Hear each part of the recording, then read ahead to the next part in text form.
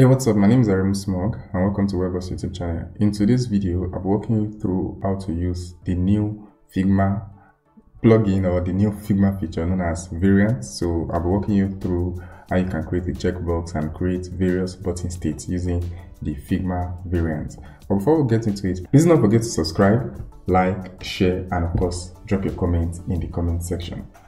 Let's get into it. Yeah, so this is not like a serious tutorial per se. So it's more like a review of me trying to use variants and walking you through how things work. And the first time I got to use variant was some days ago when we were live streaming how to migrate a WordPress blog post from a subdomain to the root directory or the main directory on your server. So, we created these checkboxes that we use to outline like the steps that we followed in order to be able to do that. So for example, this checkbox, you can click on check.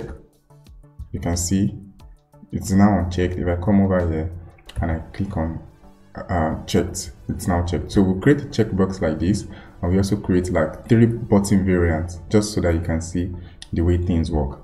So I'll start with checkboxes, which is like what we are familiar with. So let me just create another frame.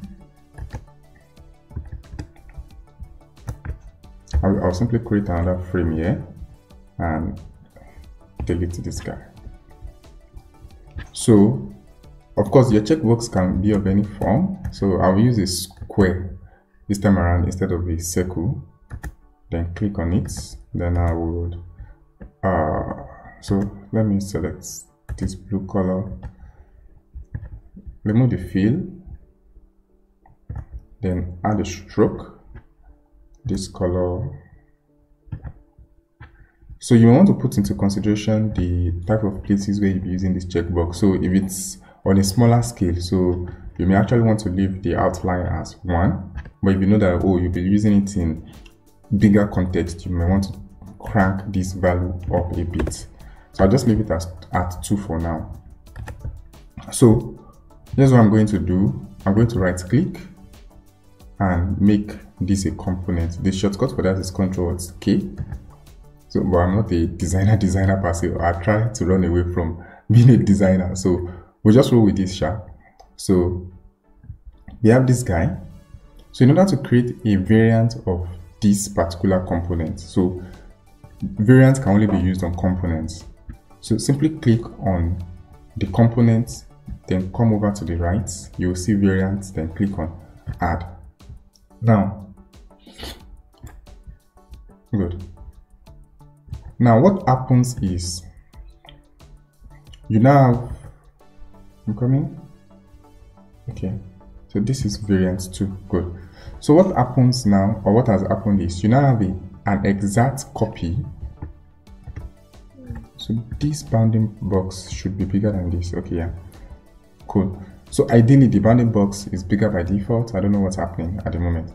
So what happens is you now have an exact copy of your original components. And you can see that the name here says variant 2. So in order to create a new state for it, you can just, if you want this guy to be checked, you can just do this. Click on the second variant component. And let me just add a mark sign here. And sorry, I'm not so particular about design and proportioning at the moment, so don't change the color, and let's leave this at 2. Good. So now we have our component. So we have the defaults and we have the checked version. The next question is, how does this work? So of course, if you want to use it, if you want to use this checkbox now in a project, what would you do? You would come to assets, then say drag this guy here. But by default, what we have is, because the last variant you created or the last version of the component you created was this checked version, so this is what is showing up immediately you create a new component. So how can you check and uncheck things? So the first option you have here is come down here and click on defaults. Click on defaults. It takes you back to defaults, or you come back to variant 2. It takes you back to variant 2. But I feel like this is not intuitive enough.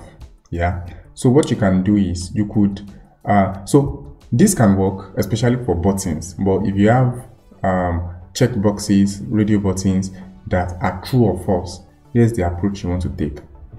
Come back to the original component here, say layers, then I'll click on the first states of this particular checkbox, and instead of the name being default, I will set the name to checked equals false, because at this point in time the component is not checked. I'll click on this guy also and set checked equals true. Yeah, so if I come over here now, you can see that instead of a drop down of whether property 1 or property 2 or property 3, what we now have is checked and unchecked. So I can easily do this, check and uncheck, check and uncheck. And I think this particular feature will be useful when you're prototyping, even though at the moment Figma does not allow you to prototype variants of components. So according to their blog or during the Figma Conf, I think it's Europe or so, this feature is to go live in January. So while we still wait for that, one thing to bear in mind is when you're working with checkboxes, it's good to go down the route of true or false. So that's that for checkboxes. So let's try for buttons. So I'll create, let me just create a button quickly. This of course is too big. Then add the border radius of 5. Then so let me change the color to this guy. Then I'll say click me.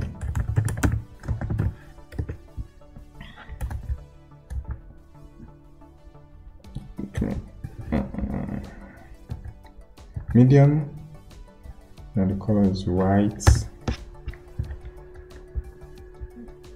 I'll change the size to 24 by 18. Anyway, that works for you really.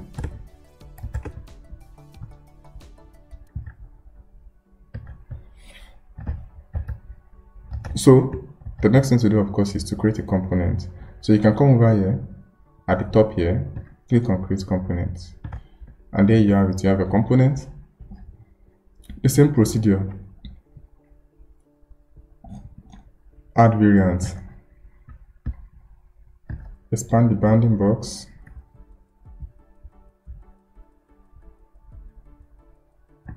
So you can bring this guy down here. Yeah. So instead of so then you can change the properties of this guy. Say this, then instead of fill, what you want is an outline, a stroke rather.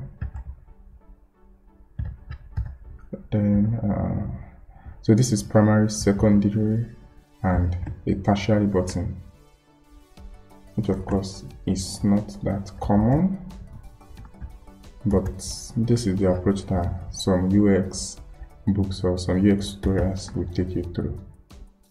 So I want to remove the stroke on this here.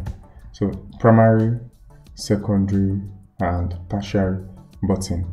So of course, just like we brought in the checkbox, you could do this. You could do this, bring this guy here, then select, say variant 2, variant 3. But of course, variant 2, variant 3 is actually not intuitive enough as a name. So here's what I'll do. I'll come back here.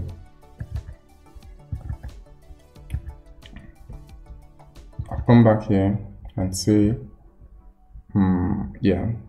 So instead of variant 2, variant 3, the same approach. The only thing is just I would say button equals primary,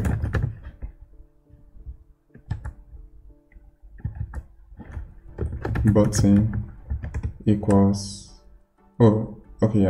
secondary, and here I would say button equals tertiary. And let's see how that works. So if I click on this guy now, you can see now that it's telling me that it's a tertiary button on the right hand side here. So I can change it from primary, from this to secondary, then to primary. Yeah. So one thing I also want to check is the possibility of having, so if you want a disabled button, it's also as simple as creating another copy of this button.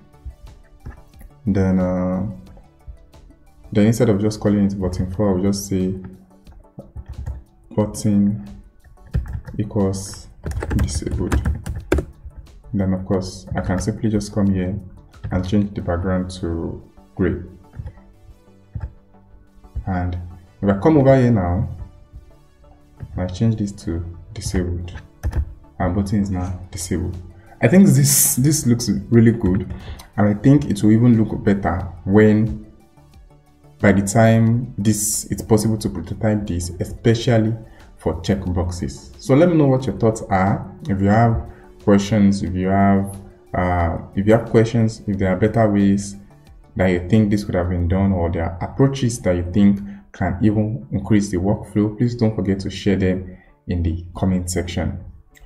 That's it, guys. Thanks for watching this video, and do let me know if you'd like us to make more videos around how to use Figma and some other design software. Please don't forget to subscribe, and of course check out any video that YouTube will be suggesting to you. Cheers. Love ya.